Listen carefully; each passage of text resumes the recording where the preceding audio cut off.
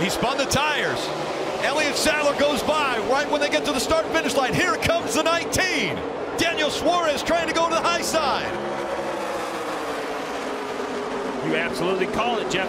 That really helped out the 19 and the 1 on the bottom lane. The 19 of Suarez has cleared the 1 and back out front. Daniel Suarez, the 24-year-old from Monterrey, Mexico, has the lead and has been dominant. 132 laps out in front today. The one thing he wants to do is lead lap 133 to be out front for the final lap. As he comes out of turn number 4, he will be the first ever international champion in NASCAR.